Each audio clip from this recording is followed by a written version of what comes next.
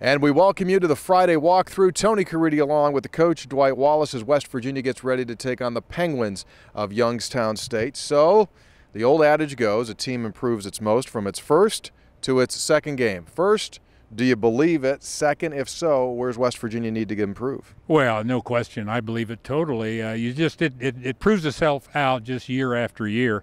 You get it on film. You know, it's one thing you do film your practices and you see these kids and you correct them, but you line up on game day. You're out there by yourself. You're breaking that huddle. You're lined up against good competition. And to see that on film, you can say, wait a minute, didn't we correct that? Why'd you revert back to that? And all of a sudden it means something. So now you go back, that week of practice, the second week is a great week normally, because now they really see, they're starting to understand what you want them to do. So yeah, I think first game to second game is terrific. Most improvement, no question. Now what we need to improve on, there are a number of things.